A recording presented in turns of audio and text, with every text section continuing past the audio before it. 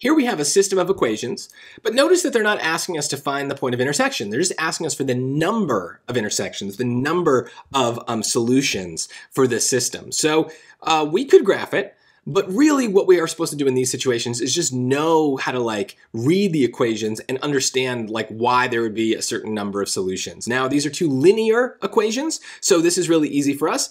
Most of the time when we have two lines, we're gonna have exactly one intersection, but that's not happening here because of the twos. The twos are the slope, and when the slope is the same, the lines are parallel, which means that they travel in the same direction, and if they go in the same direction, they can't ever cross because it's not like the lines curve, right? They can't bend toward each other. They're always traveling parallel or always moving in the same direction, so they're going to have no solutions, which means choice A, 0 solutions. This is something that I'd be able to get in a split second because these are just written in y equals mx plus b format.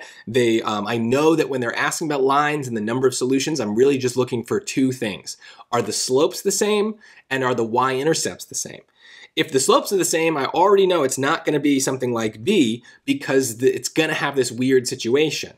If the y-intercepts are also the same, then that's going to be choice D because then they are the exact same line, meaning they overlap at every single point, so they have infinitely many intersections. That's not happening because the 10 and the -1 are obviously different numbers, so that's not going to work here. And then choice C makes 0 sense. That's not ever possible with lines because, again, lines don't curve, so they can never intersect any more than one time unless it's infinitely many.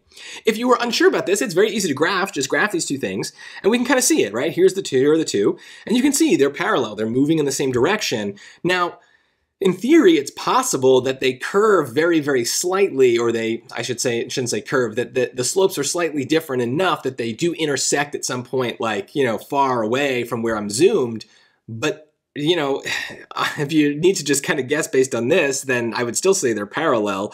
And certainly then with confirmation from the equations themselves, we should know very confidently that choice A is the answer. The SAT really likes this kind of topic, asking about linear systems and the number of solutions, so make sure you're comfortable with all these different ideas because they will come up on your test.